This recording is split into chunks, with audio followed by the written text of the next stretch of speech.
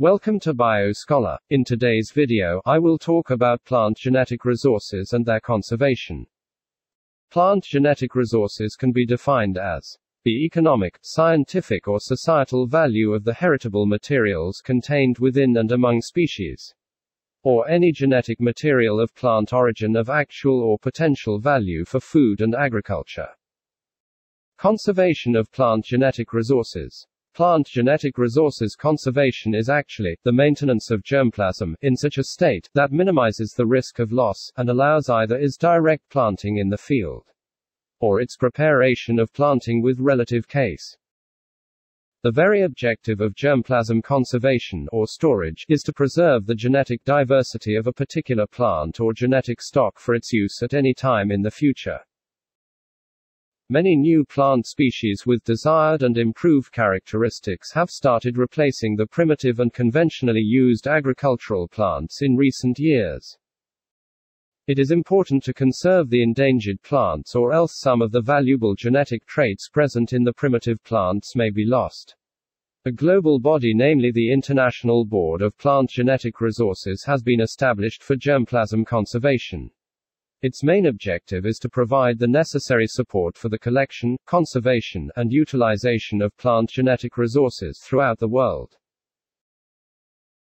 Methods of plant genetic resources conservation. There are two approaches for the conservation of plant genetic resources. First one is in-situ conservation and the second is ex-situ conservation. In-situ conservation. In-situ conservation is method that involves protection of plant genetic resources or germplasm in their natural habitats. It involves protection of endangered species and helps in recovering populations in the surroundings, where they have developed the distinct features. This approach is particularly useful for preservation of land plants in a near-natural habitat, along with several wild relatives with genetic diversity. The in-situ conservation is considered as a high-priority germplasm preservation program, and it can be established by national parks and biosphere reserves. National parks are the areas that are dedicated to the conservation of biological diversity. They are supported by some legal or effective means to achieve long-term conservation of ecosystem and the natural services. A number of threatened and endangered species are preserved in the national parks. Second type of in-situ conservation is biosphere reserve. Biosphere reserves are the larger area that are designated for the conservation and sustainable use of natural biodiversity. They may be terrestrial or coastal environments. They are international recognized areas and provide viable and conservative solutions for biodiversity. Although in-situ conservation conserve the plant genetic resources in their natural state, but it has certain limitations. The major limitations are the risk of losing germplasm due to environmental hazards, and the cost of maintenance of a large number of genotypes is very high, etc. The second major approach for the conservation of plant genetic resources is ex-situ conservation. It is the conservation method in which plant genetic resources are preserved outside the native habitat. When a species is unable to conserve in the natural state, then scientists use ex-situ conservation methods. It involves placing of threatened animals and plants in special care unit for their protection.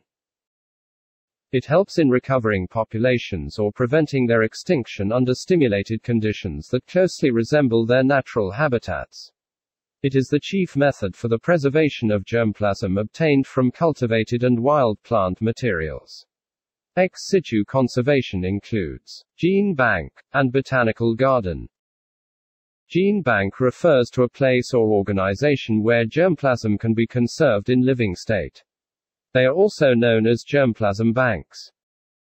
The genetic materials in the form of seeds or from in vitro cultures like plant cells, tissues or organs can be preserved as gene banks for long-term storage under suitable conditions.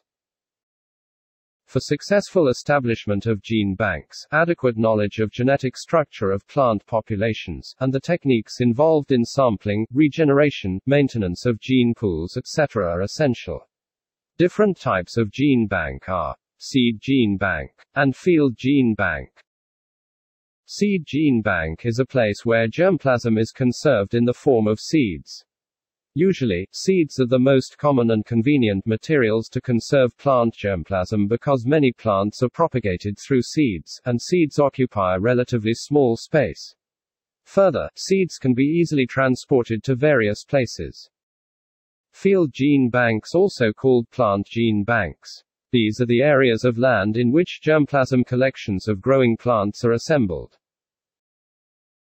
Botanical gardens. A botanical garden or botanic garden is a garden dedicated to the collection, cultivation and display of a wide range of plants labeled with the botanical names. It may contain specialist plant collections such as tropical plants, or other species of plants.